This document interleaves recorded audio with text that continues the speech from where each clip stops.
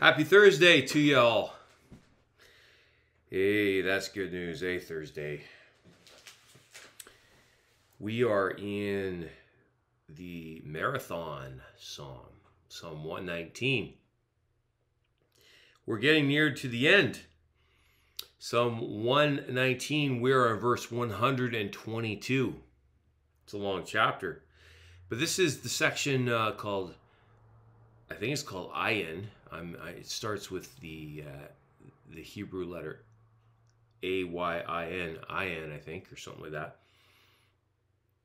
So it's verse 122 is the cry of somebody that's having a hard time, which we see a lot of times in the Psalms, right? I mean, most of the times. Let's be real.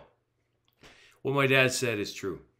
If I didn't have any problems, I'd never pray, right?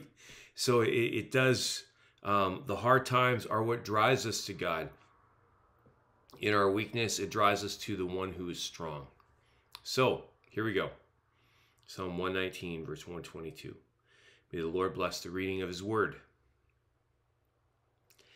Don't leave me to the mercy of my enemies, for I have done what is just and right.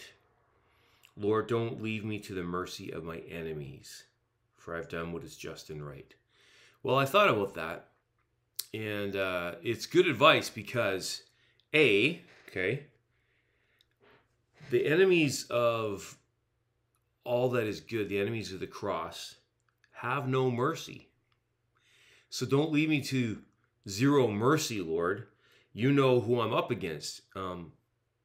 Remember, in the world that we live in, when you do what is just and right, there's a good chance you won't be rewarded for doing what is just and right by men on this side of heaven. Your just and right behavior, we need to remember, we need to do that before God and appeal to him for mercy and for reward. Make sure that you do your good deeds in the sight of God for him to see and not for men to see, because they're not going to show you mercy. They're in fact going to attack you for doing what is just and right, because you're crossing their will. They don't like it when God is made manifest in the world, when he shows up through the good deeds of his people. Those that are evil will not like it. They will get mad at it. They will fight it. God rewards those whose hearts are completely his, the Bible tells us. So when you're doing your good deeds before God, you are on the side of what is right. And when evil gets mad at you for doing your good deeds, when men and women and just the forces of evil and your enemy, the adversary, Satan, doesn't want you to do anything that is right and good. When you do it, if you tick them off, don't worry, you have God backing you. So ask God for mercy when men give you none. Appeal to God for his mercy. And what that means is this: ask Jesus for more of the love that he showed us on the cross. Because what did he give us on the cross? Unfailing, unconditional love. And Lord, I need more of your mercy in my life this day. Verse 122 says, Lord, please guarantee me a blessing. Don't let the arrogant oppress me. My eyes are straining to see your rescue, to see the truth of your promise fulfilled. Lord, I'm feeling a little desperate. It's a good way to pray. Lord, I'm desperate. I need your help. David said it before, and it is true today.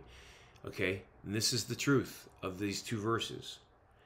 The arrogant and the rich and the dogs who eat dogs out there are the ones who are on top of the heap, and their position and their power have made it so they stay in power, in control. They oppress the poor. The rich get richer, the poor stay poor. The rich buy off judges. We've seen this time and again. It's in the scriptures in Isaiah 1. The rich buy off judges, and the ones who are eking out a living, barely scraping by, are kept in that desperate state. The rich indulge in their twisted pleasures of the world, while the just and those who are trying to bring justice to the world are seeing tiny little results, little by little. But those that are right are trying desperately to see God's justice and rescue come. And they're waiting to see, Lord, I know your promises are going to come true. I need to see your help. Please, over the horizon, is there a glimpse of your coming, of your justice coming to this world? I'm specifically thinking this morning about those in international justice mission. Okay, evil rich men go and they indulge in sex trafficking. They take young people that are kidnapped or recruited, kept in slavery in the modern day world. An international justice mission is full of lawyers and missionaries and judges that are trying desperately. And yesterday on Instagram, it made my heart glad to see 3 girls set free. Okay, you think about how it must feel to know that, okay, every person matters. So one person at a time, we make a difference in their life. But Lord, these evil men, they keep coming in waves. Lord, when will you stop it? Lord, come in all your justice. Come and take out the evil and the arrogant. And that's a good way to pray. Remember, the one matters to Jesus. So when you go and do that one thing to help one person, it does make a difference. And verse 124 says this: I am your servant. I am your servant, Lord. Please deal with me in unfailing love and teach me your ways. Give understanding to me. I want to understand your laws. Please, Lord, I'm your servant. Forgive my sin. Breathe your life into me. Once again, set my heart right on the right path this day. As I walk this rickety path uphill, give me more of your unfailing love. Jesus said that the way of righteousness in this world would be narrow and it would be a hard path, but it is going to the top of the mountain. Give me, Lord, on this journey, understanding. This is a good prayer. We need understanding, don't we? Spurgeon said this: I have voluntarily hired myself to you, God. I've chosen the things that please you, and I've taken hold of your promises. Now, this is all the wages I crave of you. Give me understanding. Asking God for a little insight into this world. We may expect a master to teach his own servant the meaning of his own orders. So God has given us a way to live. Now we ask him for his character and his insight and his understanding. And verse 126, this seems like a brash prayer, but this is a good prayer. Lord, it's time for you to act. For these evil people have violated your instructions and they can't get away with it. It's time for you to act, O Lord. The commentator said this morning. We admire the holy boldness of this psalmist. It almost seems rude for a man to tell God, it's time for you to act. Yet many who walk with God understand the desperate plea of the psalmist perfectly. He's so needy and dependent on God that it is good and right to make his request so boldly. The air is thick with the fog of injustice in this world, right? So, how does a little kid talk to his father when there's a problem? Dad, help me. Dad, please turn the light on. Dad, help me. I'm stuck, right? The wicked try and block God's people, but God the Father has their back. And so asking God to act like a little child would plead for his dad to do something is not impertinent. It is not rude. It is the cry of a child in desperate need of help. And when you see something that needs to be fixed, make your case. Remind God of his promises. Lord, come and rescue. Lord, help. Verse 127 says, Lord, I love your commands more than gold, even the finest gold. Why is that? Why do we love God's word more than gold? Well, Bridges said this: can gold, even the finest gold, offer to me blessings such as these? Can gold heal my broken heart? Can gold give relief to my wounded spirit? Can gold give me any peace or prospect to comfort me on my deathbed? No. But the word of God can heal my broken heart. Your word, Lord, can give relief to my wounded spirit. Your word has peace and prospect and comfort for me, even on my deathbed.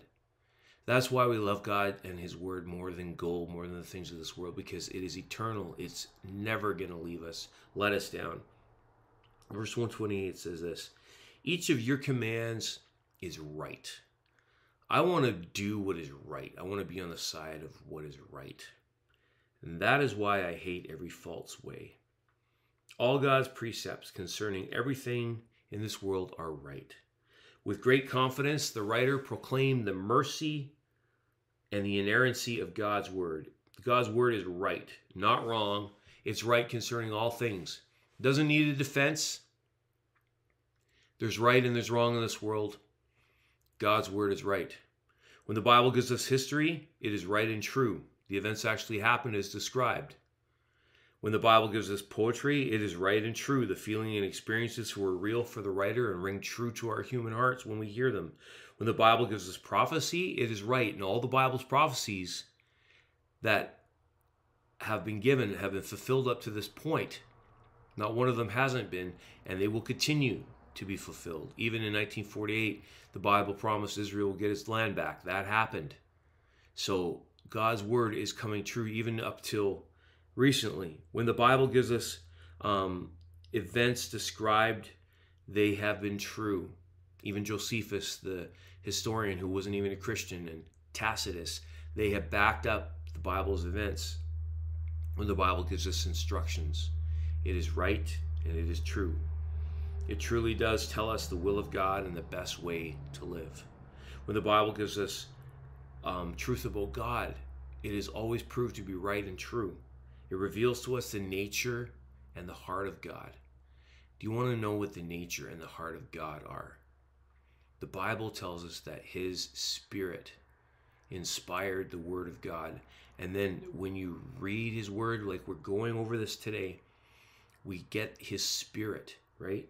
And we want his truth and Spirit embedded deep in our character. So this is a prayer today for us, okay? Lord, we need your nature put into us this day through the Spirit. We need your heart and its purity put into us today. We need your courage to be put into us today. And we need your joy, don't we? Lord, we need you. And so today, as we're contemplating this truth in a world that's harsh sometimes, remember, you have as much of Jesus as Peter and James and John did. You know, yeah, he's not sitting in the chair next to me physically, but he's here with me and he's there with you. Jesus said he would come to us and not leave us alone through the Holy Spirit.